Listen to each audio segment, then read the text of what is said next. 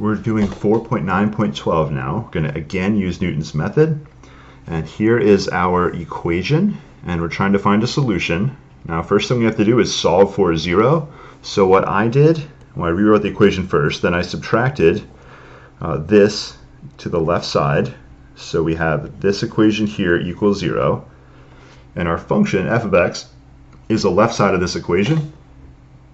Be careful, I don't write a 0 in front of my decimal place. A lot of people do.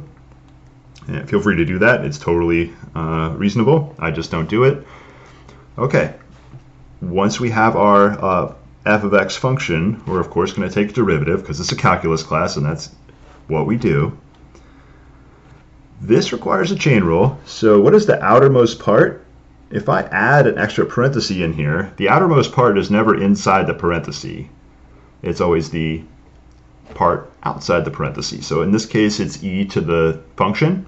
So derivative of e to any function is e to the function multiplied by the derivative of that inner function. Now I just wrote it as 0.3x squared prime, which I will take the derivative next.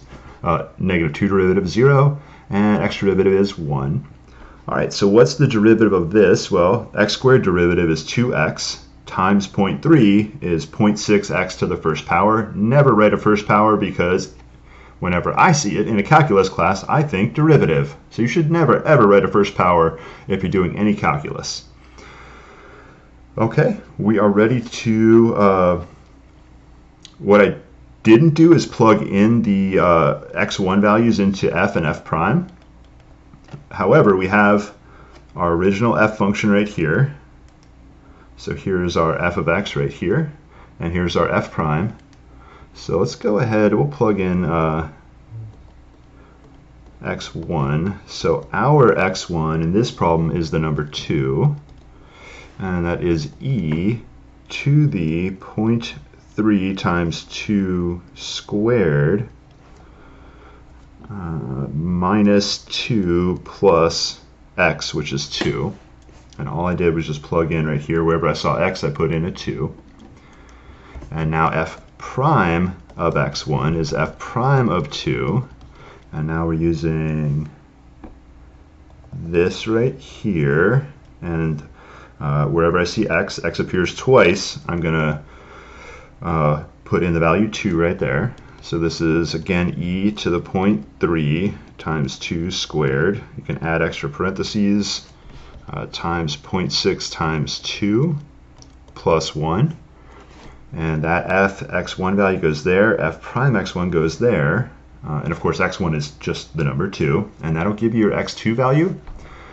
So what about x3? Well, good news is you don't need any more derivatives to get x3, but what you do need is the relation between x3 and x2.